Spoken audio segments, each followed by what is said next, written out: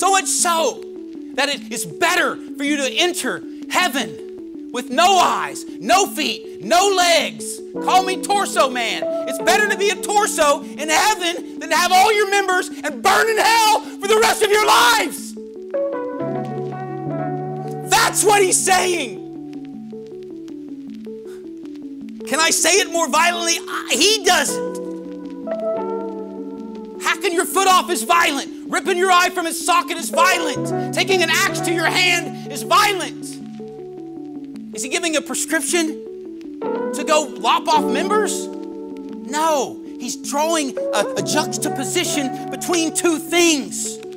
Heaven and hell. Eternity in life or in death. And he wants to get your attention. So much so that he says, look at your hand. Cut it off. Somebody tell me that our rabbi is not serious. And tell me you can make that mean something else.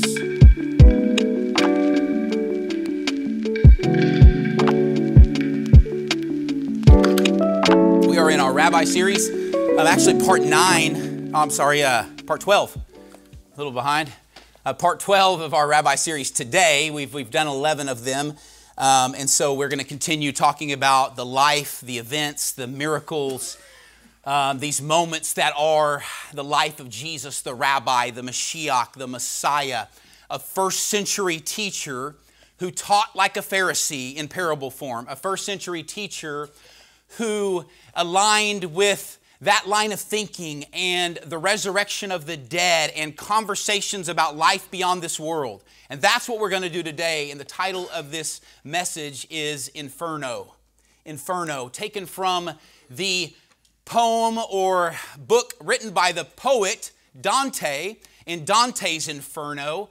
Dante's Inferno is this 9-circle descent to the center of the earth. And on those 9 levels in Dante's book, Dante's Inferno, you're descending to the center or the core of the earth where Satan dwells. Now, this is not biblical. It's very, very, very, very loosely based on biblical concepts. But I bring that up today to just broach the subject of eternity, of life beyond this world. So is it like Dante prescribes, this poet that says we start at the first level and we descend to the second, the third, fourth, fifth, sixth, seventh, eighth, all the way down to the 9th where Satan dwells. And as you get to the center of the earth, the evil becomes more potent. That's the concept of Dante's Inferno. Now, is it biblical? No.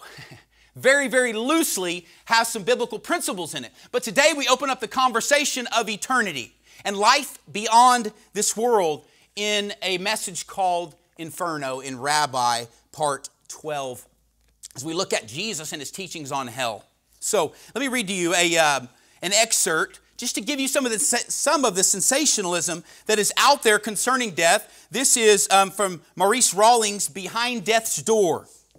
Each time he regained a heartbeat and respiration, the patient screamed, "I am in hell." He was terrified and pleaded with me to help him. I was scared to death. Then I noticed a genuinely alarmed look on his face. He had a terrified look worse than the expression seen in death. This patient had a grotesque grimace. Experiencing sheer horror, his pupils were dilated and he was perspiring and trembling. He looked as if his hair was on fire. Then still another strange thing happened. He said, "Don't you understand? I am in hell."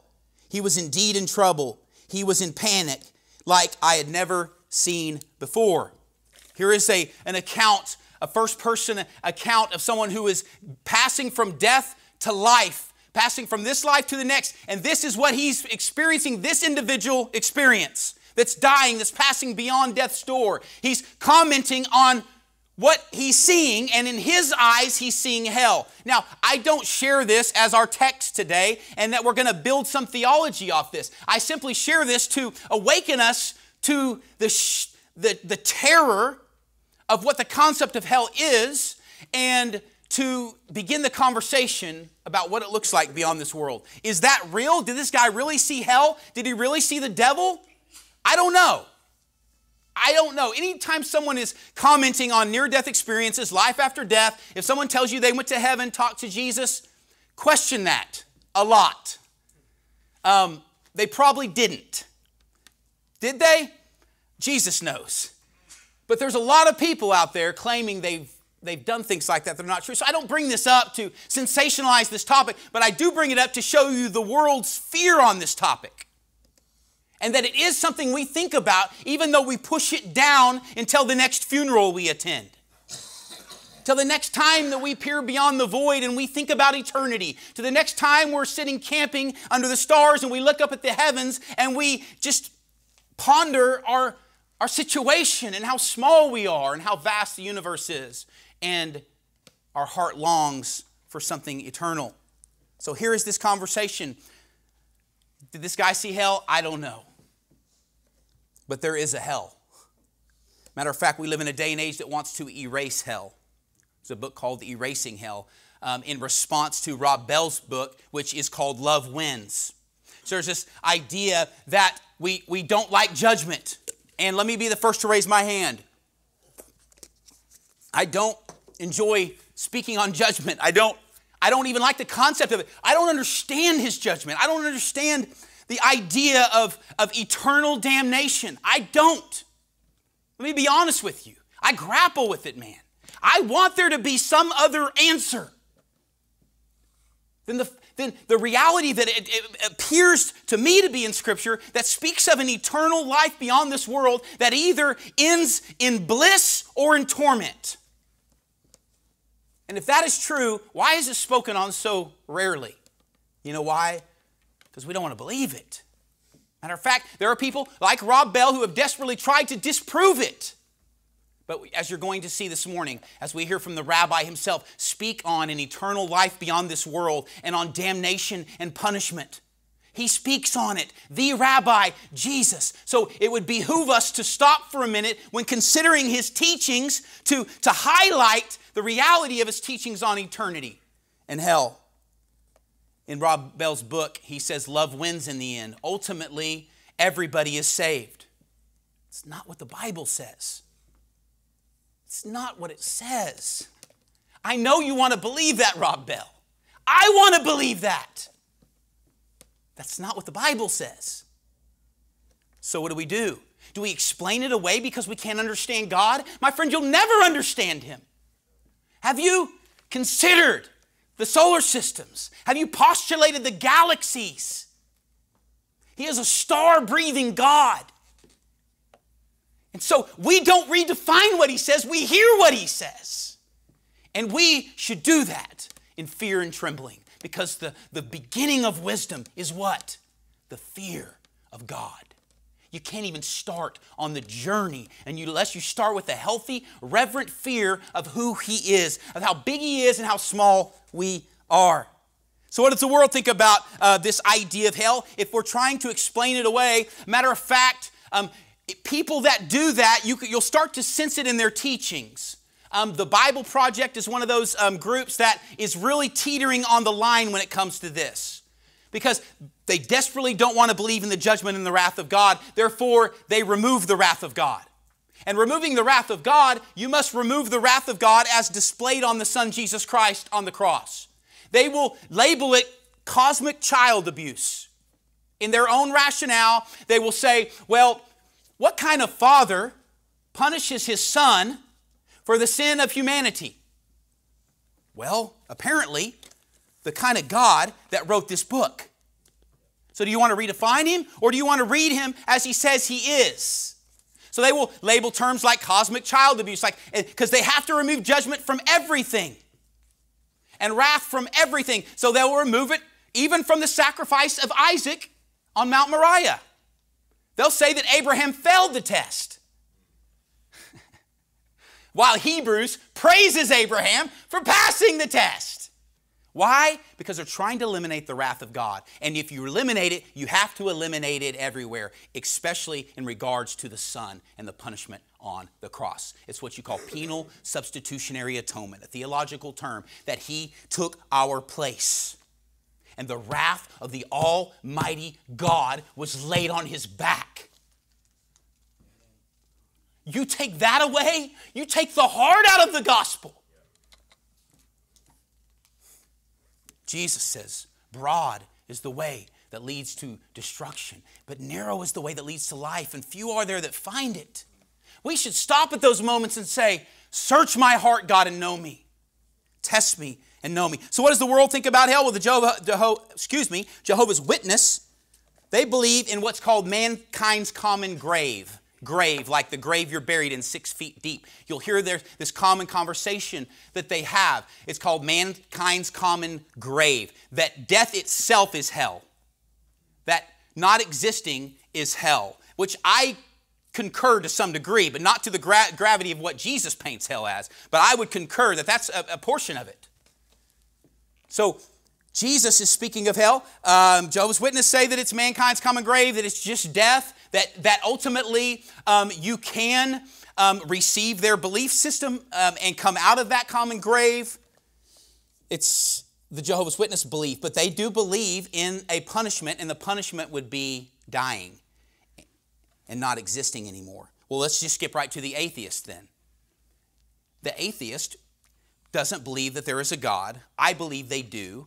They're just suppressing the truth, as the Bible says, because the fool has said in his heart there is no God. Because a thoughtful design requires a thoughtful creator. That this building didn't just appear. It's pretty common sense. But professing to be wise, they became fools. And so we understand that there is a God and that He loves us and He is for us. So that's the Jehovah's Witness, mankind's common grave. We can have freedom from that grave and that portion of hell through Christ's sacrifice. The atheists believe that you don't exist. So that in a point, I want you to stop just for a minute and think about that. Just not existing.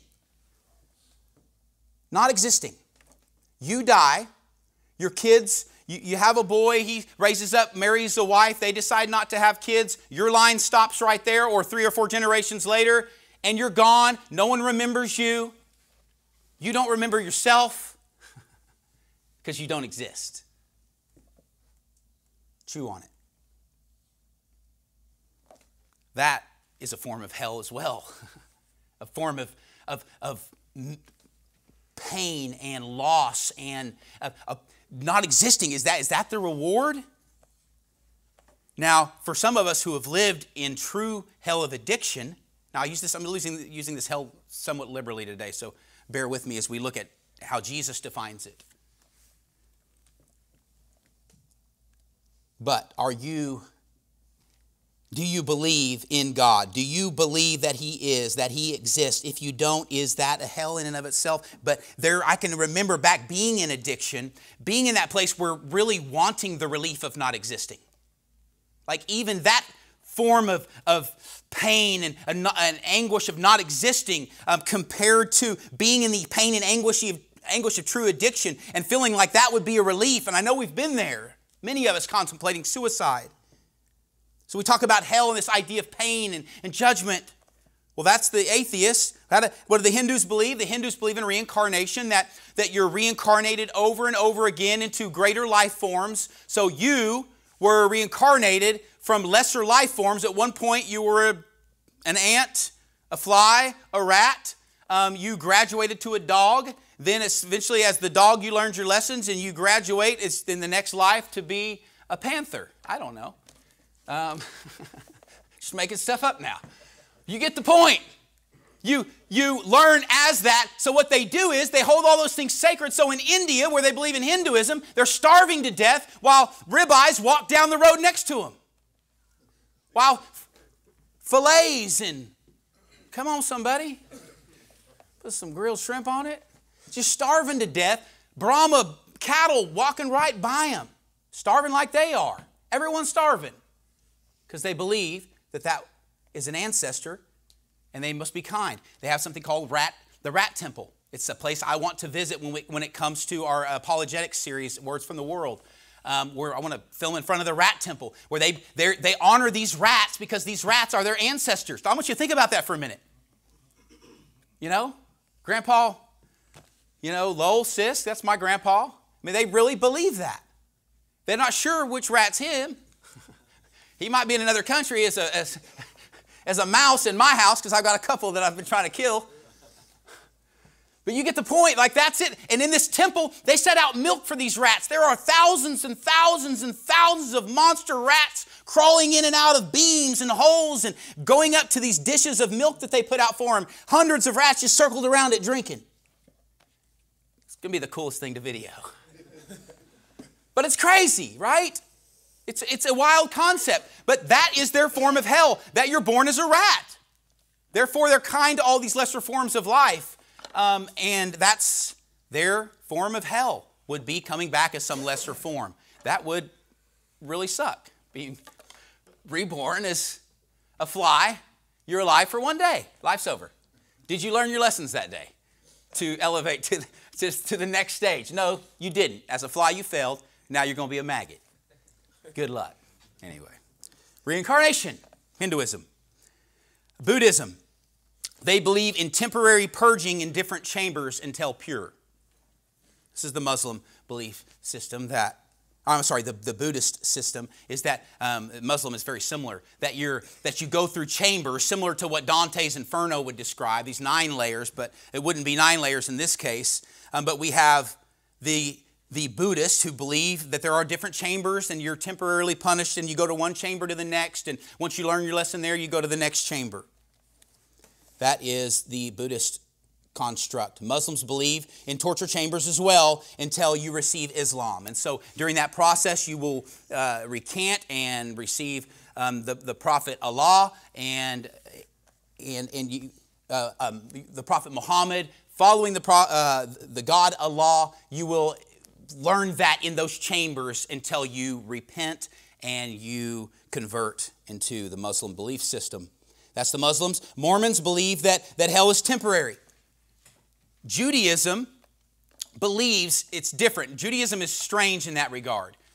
There is factions of Judaism that believe in eternity, and there are factions of Judaism that don't. The best way to see that in the Gospels are the Pharisees and the Sadducees.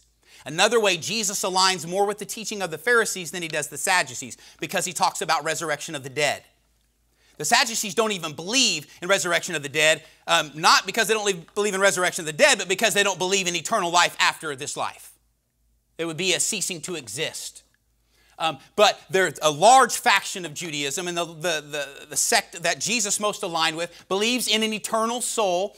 And I honestly would probably align more with the Jewish concept of heaven than I do the Christian concept of heaven. Because the Jewish concept of heaven is soulish, that your soul is eternal, that you live on beyond this world. There's something eternal about you, and that lives on. And it lives on. The reward is not fluffy clouds and fat babies with wings playing harps. The reward is God. That's the reward. It is existing in Him. That is this Pharisaical concept of a soul that exists beyond this life, and it's either at peace with God, and that is heaven, or he's not at peace with God, and that is hell, or the negative side of that. And so Judaism is a little bit more complicated, and really all belief systems are a little bit more complicated. You get into Christianity, and you're going to have people that have veered from orthodoxy and believe in something called annihilation. So annihilation means that you just cease to exist, that when you die, you're annihilated. There have been Christian theologians that have come and gone through the centuries that believe in annihilation. It's a very random case where that happens, but there are some that believe in annihilation. That's not the way I read the word, and I feel like it's being bent to accommodate. So we have these concepts of hell. Now let's hear the rabbi and what he says about it. We'll start in Revelations chapter 21. So I read to you guys some word today. Where are we at on time? This may need to be I think we're good. Revelations chapter 21. I'm just going to start in verse 6. He also said to me, "It is done. I am the Alpha, the Omega, the beginning and the end. To the one who is thirsty, I will give water free of charge from the spring of life." Sound pretty good, right? Verse 7, "The one who conquers will inherit these things." Still good. "And I will be his God, and he will be my son." Amazing. But, verse 8, "As for the cowards," unbelievers, detestable persons, murderers, homosexuals. No, it doesn't say homosexuals. It says the sexually immoral. I'm not saying homosexuality is not a sin, but it doesn't say that here. It says that sexual immorality. So we could demonize a people group all day while we're living and shacked up with our girlfriend, the most common sin of graduated Teen Challenge students. Let me just rebuke you now. It's sin. Put a ring on it. We're done living that life. Serve her, love her, wash her feet, rub her feet, work. Put in work, bring home a check, fry it up in a pan. Love your wife.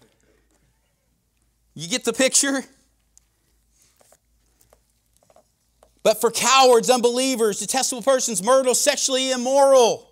Listen, don't categorize sin and make yourself better than you are. We have all sinned and fallen short of the glory of God.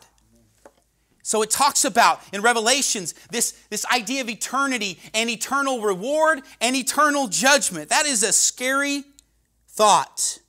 So where does it say these individuals go that are worshiping idols, that are practicing magic, that are unbelievers and murderers and sexually immoral? What are happening to these people who are shacked up with their girlfriends after they graduate and they are not doing what the gospel tells them to do? This is to you, future adulterer. What is our lot? And all those who lie, their place will be in the lake that burns with fire and sulfur. That is the second death. Okay, death's just a form of punishment of the fall and sin. But what is this second death you speak of? Dying once is good enough. We speak of second life all the time, right? To be born again. Born once in utero through my mother's womb. Born once into the kingdom of God. But there's a second death as well. And the sexually immoral, it says, will be found there. Whew. This is our rabbi. We should take note. So we see a number of things. I'm going to skip through a bunch of scripture here. First thing we're going to see in John chapter 8, verse 21. In John chapter 8, verse 21, it's going to talk about the wicked that die in their sins. And so there's this idea, and I even had it as a boy. Of course, as a boy, man, my pastor scared the hell out of me, literally. I didn't want to go there. I didn't want to die there. But that is I always had this idea, John chapter 8, verse 21, that I could repent just in time. Anybody here raised in church? Got a few of it. Any of you think you got left behind? The rapture came and you were left behind? We got one. We got one Pentecostal kid back there. His grandpa scared to death out of him when he was a kid. The second death. That the wicked die in their sins. So John's going to highlight that. So I had this idea I could hear the trumpet blast. Doo-doo-doo. Lord, forgive me of my sin. I'm sorry, Jesus. Boom, into heaven. I could live my life. We hear that a lot, especially from guys who have lived in addiction. I'm going to get right one day. Someday, I'm going to get right. It's going to be okay. It's going to be okay. I'm young right now. It might not be okay. The wicked die in their sin. John chapter 8. Let me read that verse. John chapter 8, verse 21. Then Jesus said to them, again, I am going away. So Jesus is saying he's going away. They're going to have a problem with this too. They don't understand where he's talking about going. They think he's going to kill himself. Some of the people do. And you will look for me, but will die in your sin. Where I am going, you cannot come. So he's speaking of a place beyond this world. Our teacher is speaking of a place beyond this world. A good place and an evil place. And it says here that you will look for me and you will die in your sins. It also says in Hebrews chapter 9, verse 27, something very similar to this. Let me read that to you. Hebrews chapter 9. Quite a few scriptures here today. Hebrews chapter 9, verse 27.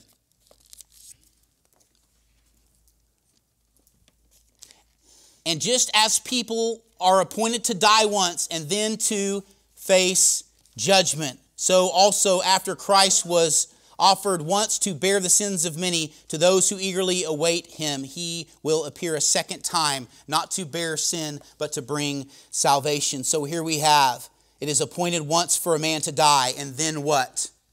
Purgatory? No. That's not what it says. It is appointed for man to die. What happens after death? What happens beyond death's door? Jesus says it's appointed for man to die. But then he speaks in Revelation of a second death. And then he speaks of what happens immediately after death. Your mama can't pay your way out. That's a grievous act of the Roman Catholic Church in the early years, was the selling of what they call indulgences. That if your family member is in what they call purgatory, a holding cell before you get to heaven, which is not real, that if you paid enough money, you could pay their way out of purgatory and into heaven. That was being taught from the Catholic pulpit. It's a problem. There is nothing in between death and judgment. There is only judgment.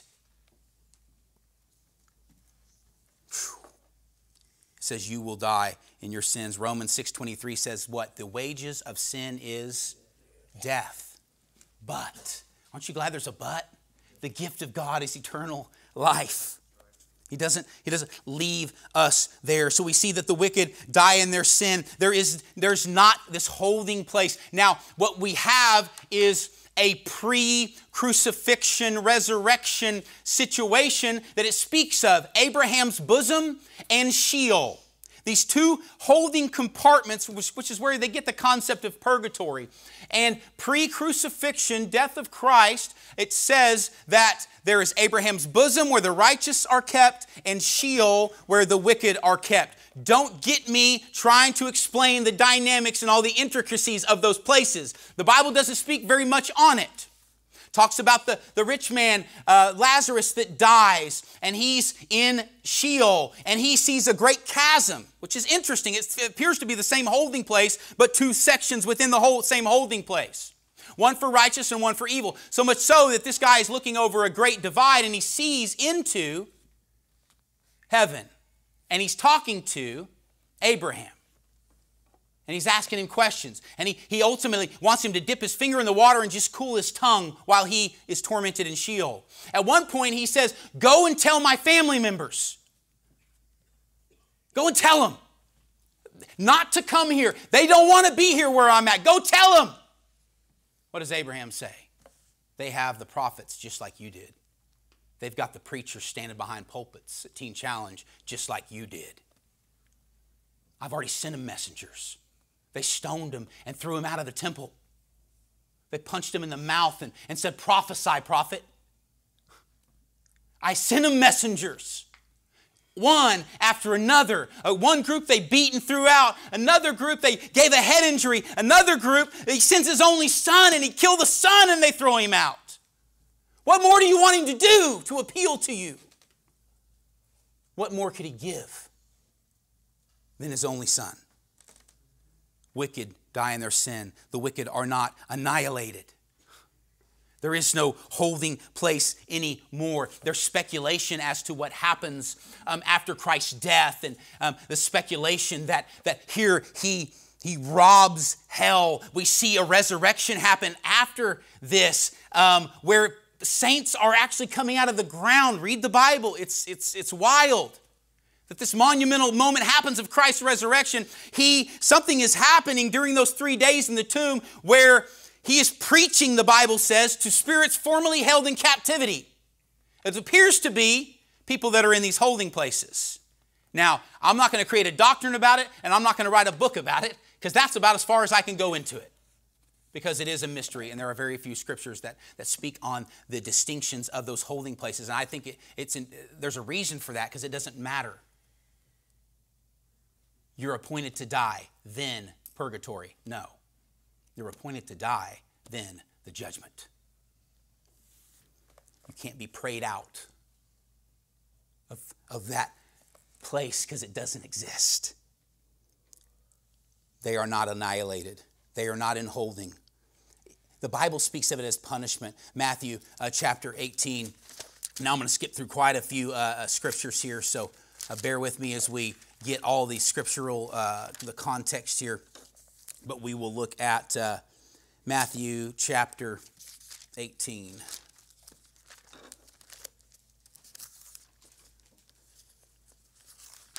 I got tons of markers here, so I could be quick. Matthew chapter 18 and verse 8 is where we'll start. Matter of fact, let me start in 6. But if anyone causes one of these little ones who believe in me to sin, talking about children, it would be better for him to hang a millstone around his neck. We know what a millstone is. We went through Gethsemane in the press and how big those stones are. And to be drowned in the open sea. They felt pretty serious about child abuse here. Put a stone on your neck, throw you in the ocean. Woe to the world because of stumbling blocks. It is necessary that stumbling blocks come, but woe to the person through whom they come. If your hand or your foot causes you to sin, cut it off. Whoa, wait a minute. I like my foot. Cut it off and throw it away. It is better for you to enter life crippled or lame than to have 2 hands or 2 feet and be thrown into eternal fire. Eternal fire. And if your eye causes you to sin, pluck it out, throw it away from you. It is better that you enter into life with 1 eye than that you have 2 and that you're thrown into the fiery pit of hell. How do you get rid of that scripture? How do you get rid of the judgment of God? How do you get rid of hell? I desperately want to, but I can't honestly look at God's Word and do that. That it's talking about it so graphically. Just think about that. It's the same impact that it has today that it would have had back then. Go get you a good saw and sharpen it in your wood shop and go to hacking on your foot. Take your finger, dig it in your eye socket, and rip your eye out. Why do we make these things religious in nature and terms? And no, he's saying rip your eye from its socket. And then just give it a good tug so that it breaks loose. That's how violent he wants you to look at the concept of lust that invades your heart and poisons you. So much so that it is better for you to enter heaven with no eyes, no feet, no legs. Call me torso man. It's better to be a torso in heaven than to have all your members and burn in hell for the rest of your lives. That's what he's saying. Can I say it more violently? He doesn't. Hacking your foot off is violent. Ripping your eye from its socket is violent. Taking an axe to your hand is violent. Is he giving a prescription to go lop off members? No. He's drawing a juxtaposition between 2 things. Heaven and hell, eternity in life or in death. And he wants to get your attention. So much so that he says, look at your hand. Cut it off. Somebody tell me that our rabbi is not serious. And tell me you can make that mean something else. I want it to. But all I can do is fall on my knees humbly before God and say, God, help me. Because I'm a sinner. And I wander. And my eyes wander. And my feet wander. And my heart wanders day after day. Bring me back to you. God, pluck my eye out if necessary. Chop my leg off if necessary. If it keeps me close to your bleeding side. Teach me to depend on you. To cling to you. To preach truth regardless of how it makes me feel. It talks about an everlasting fire, an unquenchable fire. It talks about pain in Matthew chapter 8. Let me read that for you. Matthew chapter 8, verse 12. Notable to look at Jesus speaking in Matthew 8. I'll start in verse 11. I tell you, many will come from the east and to the west to share at the banquet with Abraham and Isaac and Jacob. Now, where are Abraham, Isaac, and Jacob? They're dead when Jesus is saying this. There's life after death. Why is he talking about sitting down and having a banquet with Jacob, Isaac, and Abraham? Hey, Abraham, can you pass me the butter? Can you pass me the unleavened bread? Can you pass me the hummus? Yeshua? Come on, somebody. It's going to be a good time. Abraham, Isaac, and Jacob. Isaac, man, talk to me, Isaac. Tell me what it was like walking up that mountain with your dad. When did you realize? Come on, somebody. Jason, you're going to have a good time up there, man. Just asking questions, sitting at people's feet. The beauty of Scripture revealed. Abraham, Isaac, and Jacob are there. Where are they? Well, they're dead at the time Jesus is saying that. So where are they? In the kingdom of heaven, he says. The end of verse 11. But the sons of the kingdom, this kingdom, will be thrown out into the outer darkness where there will be weeping and gnashing of teeth. What is this weeping? Number one, hell is eternal. It's represented in eternal fire, in torture. It's represented in pain. It's represented in regret. We see as Lazarus, not the one that was raised from the dead, but the rich man is pleading because he has regret that his sons don't know and he wants to send messengers.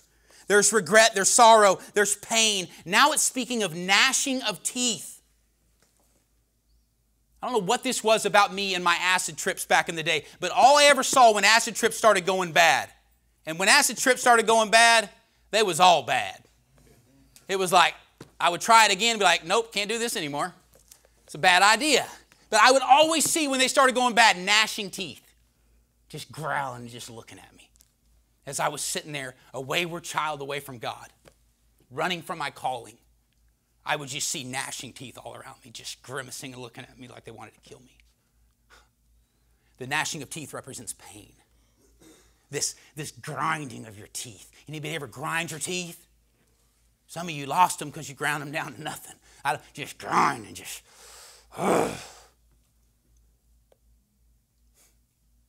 Why? Because we were in pain, man. Our souls were tormented. They were unsettled. They were disconnected. And inside we weren't even comfortable in our own skin. You want more of that? You want more of that uneasiness inside of you? That death and decay? My friend, that is a form of punishment. That is a form and a result of sin. But my friend, that's just a taste. From what I read in Scripture, Jesus talks about, where there is gnashing of teeth 24/7, eternally. There's pain. Hebrews chapter 6. Let me read you Hebrews chapter 6.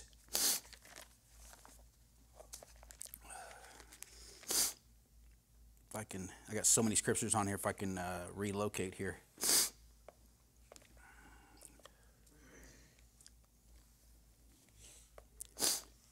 Nope, I'm going to skip that one. Okay, Jude chapter 1 verse 6. This is going to speak of eternal chains. Oops, I just jumped to Hebrews 6. I had it mislabeled, sorry.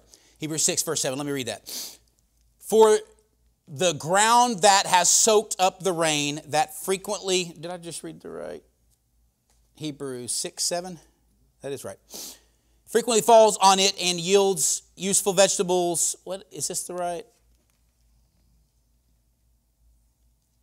Okay. So yeah, at the end of that, verse 8 is where I was pulling from. But if it produces thorns and thistles, it is useless and about to be cursed. Its fate is to be burned. So just the end of this, and you're going to see this, man, I could do this on all of these parables. We could get to the end of the parables where the doors are barred and the people are left outside of the banquet hall, where it says where there will be weeping and gnashing of teeth. There's parable after parable that talks about the end of this judgment. That the vineyard owners that throw out the ones that are coming to collect and ultimately kill the son, that ultimately they're bound, thrown out of the vineyard into outer darkness, that every one of these ends with either reward or punishment. And this one was no different. Damnation, the word damnation in its Greek context here is accusation, condemnation, judgment and justice for wicked deeds. The last scripture I want to read to you is from Mark chapter 9. Let me read that for you. Mark chapter 9, and we'll start in around verse 47.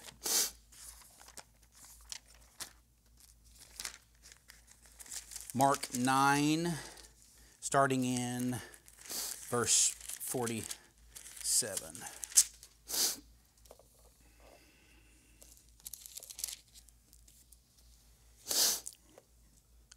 So, really the same interaction here of the cutting off of members. But yeah, getting down, let me end with verse 47. And if your eye causes you to sin, tear it out, and it is better to enter the kingdom of God with one eye than to have two and to be thrown into hell. This word hell here is the reason to bring out this scripture. The common word we most understand, torment, afterlife, being hell. Where the worm, and this is really what I want to end with, where the worm never dies and the fire is never quenched. The fire is never quenched. There is no relief. Where the worm doesn't die. Matthew Henry believes this worm to be the reflection of the sinner's conscience, as the worm that dieth not, which cleaveth to the damned soul, as the worms do to the dead body, and prey upon it and never leave it until it is quite devoured. This worm that doesn't die. There's been speculation as to what this is, and I would concur with Matthew Henry that this worm doesn't die is regret that weaves in and out of your rotting body and reminds you. Now, let me end by saying this. I'm not talking about a place that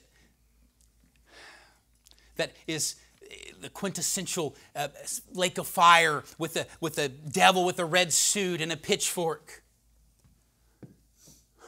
As Coulter Wall, the country artist, says, the devil, he wears a suit and a tie.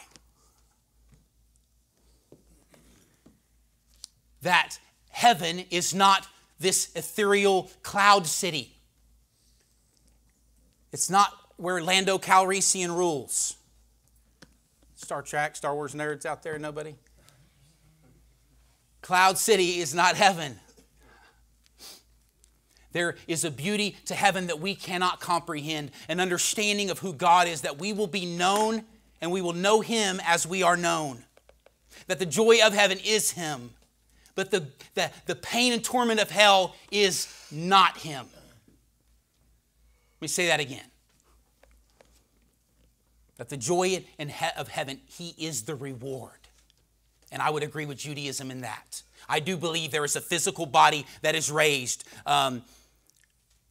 to a new life. And I do believe there's a new earth, and we could talk about a new earth and the new heaven. But today we're talking about hell. And in the same way I don't believe there's this cloud city, I don't envision hell like that. I envision hell as the absence of God. Yes, there is torment. Yes, everything we read is true. Yes, there is pain. Yes, there is regret. Yes, there is judgment. But the ultimate pain of hell is not having Him. You've experienced just a grain of that living in addiction, being ostracized from Him, being disconnected like I told you about in your soul, and broken inside as you gnashed your teeth down to nothing. The pain, ultimate pain of hell, in my opinion, is because He is nowhere to be found. And though we search for Him, though we claw at the door, though we beat on the ground, He will not be found. Jesus says, you will search for me and you will die in your sin. My friend, I don't say this with an easy, light heart today. I say it because it convicts my own heart. Because I know that deep inside I can wander at a moment's second. And I can fall from grace because I have. God, keep me close to your side.